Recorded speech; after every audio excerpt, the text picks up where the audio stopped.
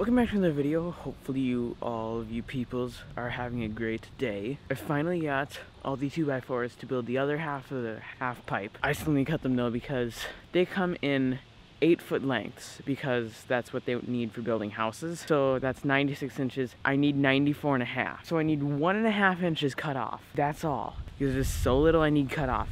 Yet I still need to cut them, every single one of them.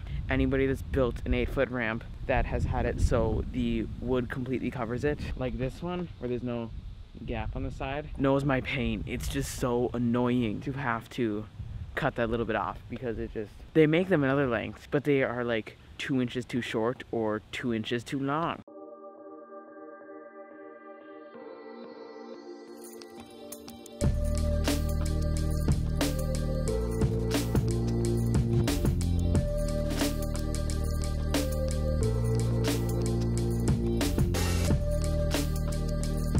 Is dusty. Now the 2x4s are cut, I can start assembling the actual quarter pipe part of the half pipe. I just don't have enough room right here, so I actually need to move that.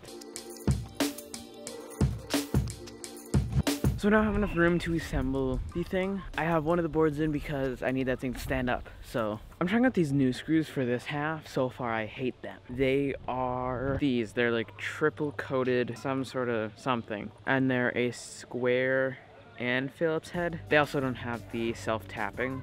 They're just normal screw. Before I had stainless steel self-tapping square head screws. Oh, no, I remember why I used a stainless steel, because I wanted it to, yeah. Okay, anyways, I can replace these with stainless eventually. I'm trying out these because they were like half the price and they're supposed to, I just dropped. They're supposed to not rust, so let's hope they're right. So again, I'm doing 8-inch increments, I guess. I don't know. 8 inches between each board, like up this thingy. Every 8 inches I'm putting in a board, basically.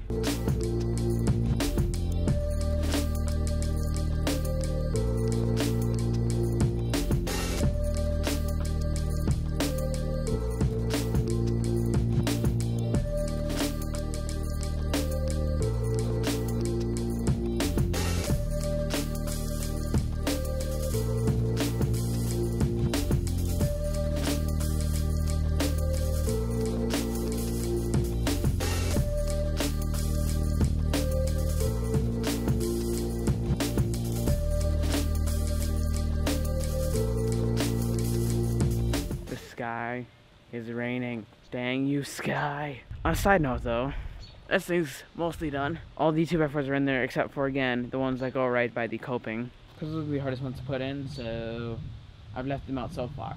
All the other 2x4s are in though, so we do have a mostly complete shell for the half pipe. Except for this thing needs to be extended a lot back here. Currently it's around 24 inches long. It needs to be twice as long this way. I also just learned, I thought I had most of the holes dug for this, but no. There needs to be a hole there, and about right there. Oh, and I finally found potentially a great material for the top of the ramps. Mediocrely hard to come by. You need to know where to look. When you know where to look though, it's like 20 bucks I think a sheet. I will give you more information tomorrow when I have it and I'm gonna use it. But for it, I don't want to ruin this stuff because it's actually supposed to last a few years. I want to paint the threshold and that thing. So let's take this ramp apart. So I will be able to do that. So the screws did a very crappy job on holding this down, so I can just pick it up. And this right here, where it's black, like this, is where the metal touched it. The metal discolors the masonite around it. It's gonna do the same to the wood, so that's why I'm painting it. So the weather, not very good anymore. Let's run, I guess. Come on, weather, you were good like 20 minutes ago.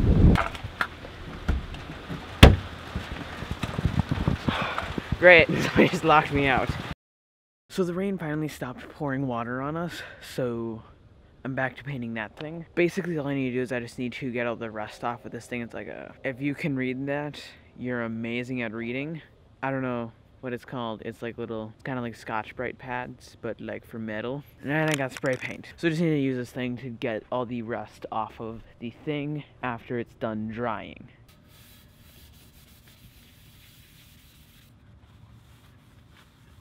So I have the majority of the rest off, so now after it is completely dry, then I can paint it. So I guess since we have that drying over there, we might as well then peel off the masonite. Don't think we're gonna need to unscrew the screws. I think. Yep.